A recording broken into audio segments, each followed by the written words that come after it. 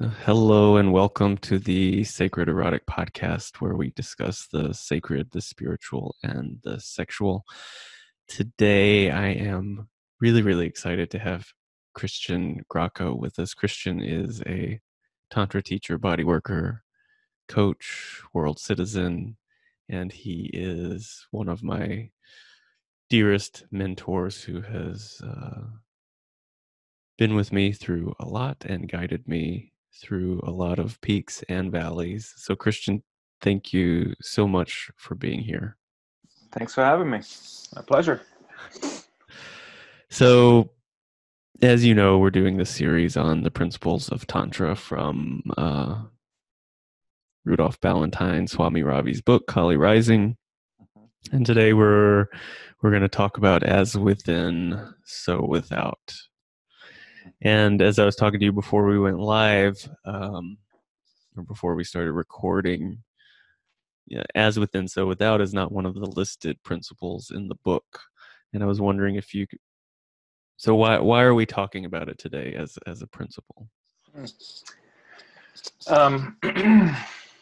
I think that, well, what we were saying before we started is that, all these principles they're not very clear cut, right? That you can put them in a box. And because mostly you can't put Tantra in a box. Tantra is always evolving, and even the book Kali Rising, from that initial project that Swami Ravi had, it has evolved already, right? Because Tantra has to be evolving, has to keep shifting and modifying. Now, as within, so without is part of the inner marriage, right? And basically what is trying to suggest, right, is in some ways is projections, right? It's the dynamics that are happening inside of me between my own masculine and my own feminine. It's a reflection of the dynamics that are happening between my masculine and someone else's feminine, and my feminine and someone else's masculine. So it is very much in the relational. So the relational that is happening inside of me is a reflection of the relational outside. So we can use that tool for our intimate relationships or relationships with our boss or with whomever, right? And so one of the ways of looking at it, and that is very useful, is when we see a dynamic that is happening outside of me, right? And I want to have a better understanding of that dynamic, right? I bring that dynamic inside us and like, okay, how is this dynamic that is happening with you is playing inside of me, right? So when I want you to change, right, I want you to show up more with your masculine, I want you to be more decisive about when we're going to have a date, right? And I get really upset about it because you're not showing up. Then it's time for me to look inside and says, okay, where is my own masculine is not showing up for this, right? How is it that I am not doing that, right? And the tendency that we all have at some point is to put the finger out, right? And you're not doing it right. If you would have changed, my life would be a lot better, right? And so the beauty of it is that usually when we figure that out inside of myself, if I can shift it here, it automatically shifts out there, right? Because then my own feminine gets in a different alignment with my own masculine, so I don't need that to happen outside. I already got that figured out in here. So when I figure it out here, it actually changes on the other side. It's magic, alchemy, in a way, right? How has this come up for you in your journey? Oh, well, I'm married. I never have conflicts in my marriage. It shows up all the time, right? When I start getting moody and irritated and kind of pissy with my wife. And then it's like, okay, where's that coming from? And okay, what's happening with my feminine that she's so demanding at this moment? And I solved it in here. Sometimes verbalizing it out there and talking to her obviously supports it, but it's a lot more efficient when I do it inside, right? And yes, there's still room for us to express it outwardly, right? But it drops the level of drama, and one of the things that sometimes we get tired is that over processing, right? And keep talking over and over with someone, right? And one of the ways that I see important that is impacting me today is with politics, right? We see how many people are having very strong reactions to what's happening, right? And then says, I'm having my own strong reactions. Where is it that I'm doing the same, right? And boy, we are getting such a good learning opportunity with the extreme narcissist, right? And if we all use that tool, we can actually look and say, okay, where's the narcissist in me? And how am I showing up and doing that unconsciously? Right? So having someone at that extreme is giving us a tremendous opportunity for us to learn about our own narcissism and how to navigate it with more grace. And hopefully we all learn from it. So thank you, number 45. It's such a good teacher. I can give you one example, right, that I recently met with someone who was outraged, right, that racial issues were, for some people, were not an important issue, or it was not their top priority, right, to solve that. And so there's a place of saying, of course, racial issues are important. Of course they are. But they're not at the top priority list of everybody, because other people have other priority lists, right? Like the environment or like LGBT. And so the outrage that comes out from this person, right? How dare you not feel like this is important? And said, well, wait a minute. Where is it that you don't feel important?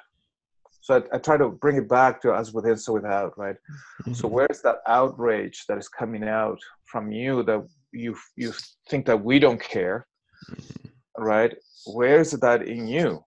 Where are the parts of your issues that you don't care? And how is it you're not showing up for that?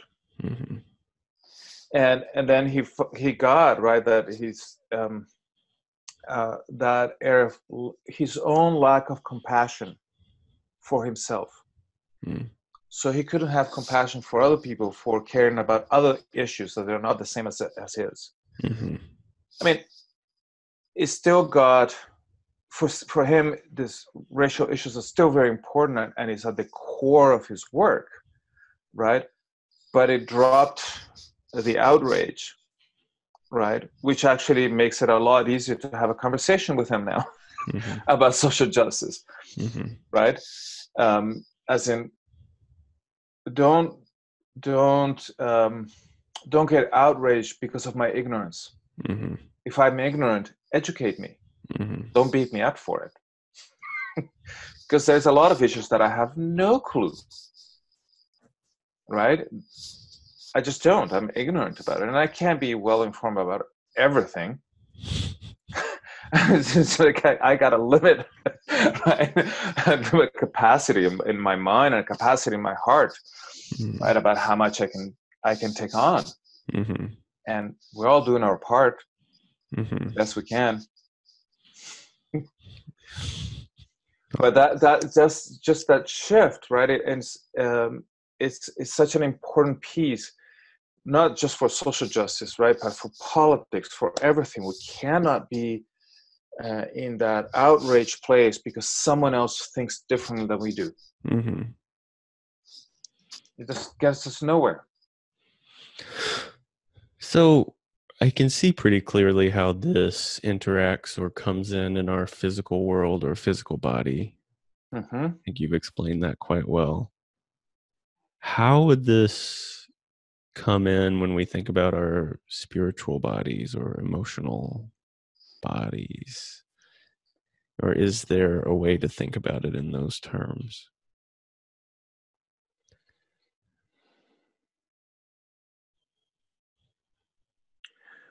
Well, it's I think that the way to use this principle is about how to find our own alignment in order for my spiritual path or for my own sexuality to be more in alignment, Mm-hmm. right?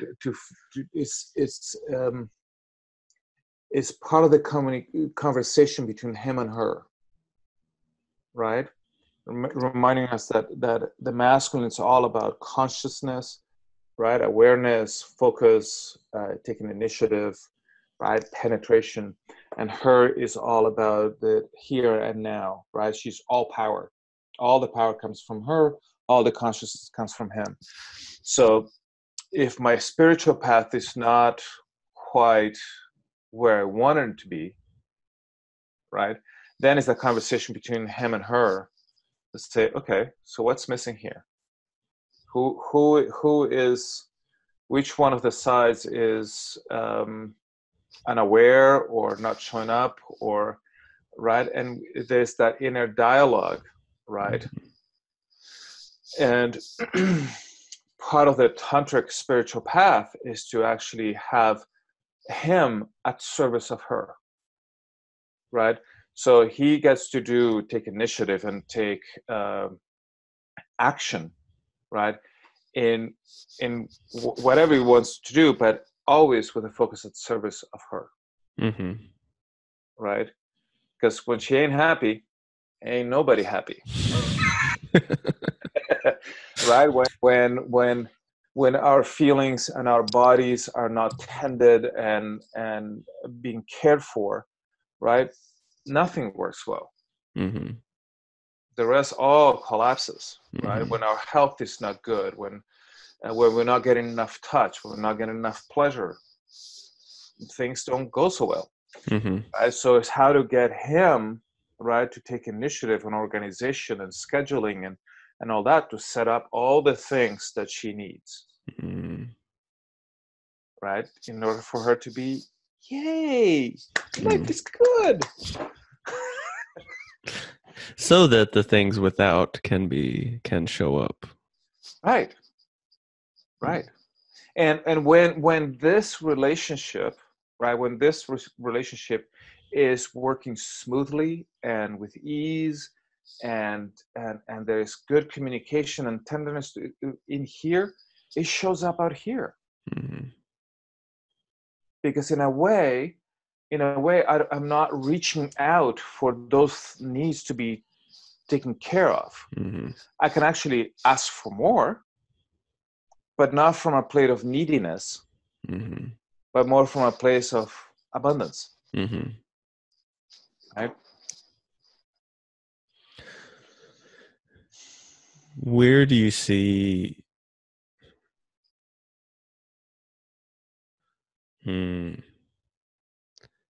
do you tend to see common hurdles or challenges with Mm. yourself or with students or clients? Mm-hmm. Well, sometimes this relationship is not going so well, right? And there's a war inside, right? And and sometimes it's not fun or easy um, to own it. It's not easy to admit that that's not working very well, Mm-hmm. right? And then what do? Well, it's almost like you need an inner couples relationship, a couples therapy, right? It usually doesn't go smoothly at the beginning, Mm-hmm. right? Because uh, the way we see it is that those two energies have been inside of us forever, right? And for especially for the people who are just beginning that dialogue, it's not an easy dialogue to have, because it's like, what do you mean I have a masculine, and who is she? Right? um, so it's start to build that relational. Mm-hmm. And again, once we do when we do that inner work, it becomes a lot easier to do the outer work. Mm-hmm. So for example, you're talking about the spiritual path or even the sexuality, right? If I know what my dynamic is here, what will work for me here, it becomes a lot easier for me to ask. Mm-hmm. Right? My feminine will love it if you actually take more of a chance with me, Mm-hmm. right? Like ravish me, right? And then we're able to ask with more clarity, right? Um, which is the basic difference between having a need and being needy, right? We all have needs, right? But the difference between the need and the needy is that the needy has the same needs, but it's not clear about how to ask for it, Mm-hmm. right? So the request starts to comes out in a way that it's not quite clear, right? You could often the stereotypical thing is, the person that wants a hug from you, it's just hovering towards you, like, and you go, it's like, ew, back off, like, what do you want? Right? And that's what we push away. We Mm-hmm. push away so the person's not being clear what the need is. Mm-hmm. But if I come to you and says, I really need a hug, would you be game to do that? Then I have a clear request, I can give a clear yes or no. Mm-hmm. That's not needy. That's a need that is being expressed cleanly. Mm-hmm. But if the thanks is right, is like, I feel like you have a lot of experience, a lot of opportunities for this. oh yes. Yes, that showed up a lot in my work. And actually to be able to play it that towards people and we'll go, whoa, that's what I do. Well, that's what happens when you're not clear. Yeah. So I know for me, the process is often I notice what's happening on the outside. I notice that it's not working out there. Usually go through some anger, frustration, and hopefully can eventually bring it back to recognize that something's not working on the inside. And sometimes that can be clear, but sometimes it's not. Like it can, and I think that can be, for me, that can be really frustrating when I can't locate the miscommunication, the confusion in myself. Like, how can I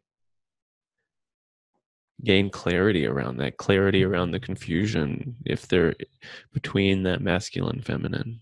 For that, there is a great meditation that is on the book. It's the he-she meditation, right? It's a guide to, I'll say it very briefly. It's a guide of using breath, right? You move through your chakras from your nose to your third eye to the deep third eye, and then we split the body in two, and we use breath just to focus on one side of the body, and then allow that side of the body to express, and noticing what comes up when I just focus on my masculine side, right? Feelings, emotions, frustrations, even physical sensations on that, right? And so, okay, thank you for that data. We bring that data to our third eye, meaning that part of the sixth chakra is the part that no longer has masculine and feminine, right? It's oneness here. There's no judgment, no right or wrong. It's all isness. And that we thank the masculine, then we move to the feminine. We check in with her again with whatever information she wants to offer, right? Once we gather the information, bring it back to the third eye, as in, thank you for that data. I got it, right? It's all isness. There's no wrong with that information. And then we move down to our hearts, right? After listen to one side and listen to the other side, then we move to our hearts. And from the heart-centered, what is it that they have to say to each other? Mm-hmm. And then we start the dialogue. Mm. And sometimes there is no clarity. Sometimes they don't want to talk to each other, right? And that's all good. It's all good. It's, okay, this is what the state of the relationship is, mm-hmm. right? Even if the state is confusion, right? Then okay, we are confused. We'll check in with you tomorrow. We'll do the same thing again the next day. Usually, that meditation is wonderful to do it on a regular basis, but you can only do it on a need only when you need it, right? Mm-hmm. When you feel that confusion, when there is something going on and you're confused, right? Yeah. And it changes. It changes from day to day. There's some days that he's going like, yeah, we're all good, and she's going like, I don't know what you're talking about. Right? Right. And so, okay, well, what do we need to do for, oh, right, we haven't got a massage in a long time, or, I haven't been asked to be held, Mm-hmm. or whatever the need is. And it's a relationship, mm-hmm. right? We can't take a relationship for granted. Mm-hmm. Whether it's with your partner, with your family members, or your boyfriend, it's a relationship. It gets constantly changing and moving. Yeah, I often notice when I come back to this meditation, especially if I haven't done it in a while, because I do have a tendency toward existing more on the masculine side. And so going into the he-she meditation, sometimes it's like, oh, where is she? Where is she? And there's like this energy of her facing the corner with their arms crossed, like refusing to come out. You haven't been paying attention to me. Right. You have so I won't pay attention to you either. I'm just going to hide here in the corner and just let it be. Right. Yeah.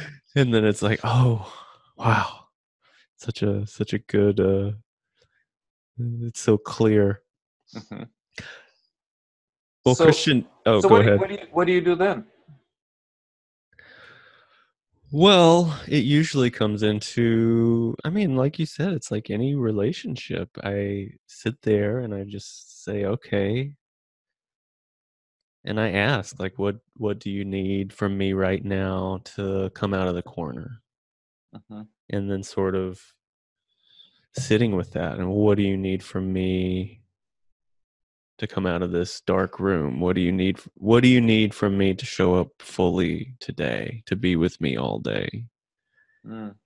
And sometimes it's been like really clear. It tends to be more clear if I'm really vigilant about this meditation. But sometimes it's just, you need to check in with me five more times today. Right. She gets a little demanding. Yeah. So I'll give you an invitation. Right? Because even your question, what do you need to come out of the corner? You're telling her that she's wrong for being in the corner. That she needs to do something different. He's already trying to fix her. It doesn't go so well with her. Good point. Like the very stereotypical thing, right? Very stereotypical. It's like, don't point to a woman what's wrong with her, what she needs to, how to fix her. It's like, that never goes well.